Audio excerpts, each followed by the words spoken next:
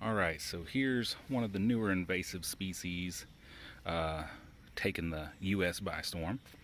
So these are Asian jumping worms. So this guy over here is a jumping worm, and this is a European earthworm, both of which are technically invasive species, but this one's become naturalized. It's been here for a long time with us, and we've kind of just grown used to having them. This is the Asian jumping worm. When you compare them side by side, this guy's much more of a reddish color. These are kind of a gray green. These, I think it's called a clitellum, is, you know, it's raised up and it's a peachy color, whereas these are the clitellums. Smooth, it's pretty flush with the body, and it's a whitey gray color.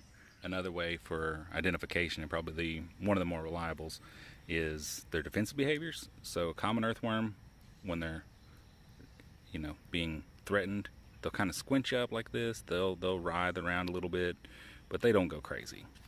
In comparison, the Asian jumping worms will flip out when they feel threatened. Sometimes they get so wired up that they actually jump, hence the name jumping worms.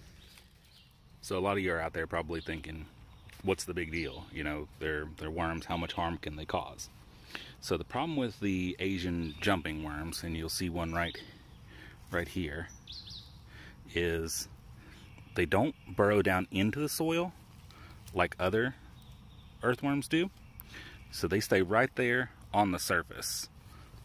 So the problem with that is they're eating all this really nutritious leaf litter layer and debris layer at the top of the soil level. And they create this soil, because they're such good at processing it, that's this real rich soil. But the problem is it can wash away easily with erosion, and it really doesn't pull anything down underground to kind of recycle nutrients.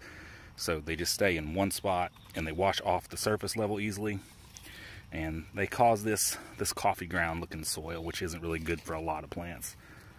So if you go hiking in an area where you suspect or you know that jumping worms are, just be really sure to stomp out the mud on your boots and stuff before you go home, and hopefully again when you get home, so that they don't spread, because their egg cases can travel in the treads of your shoes and spread to your yard. So definitely be careful.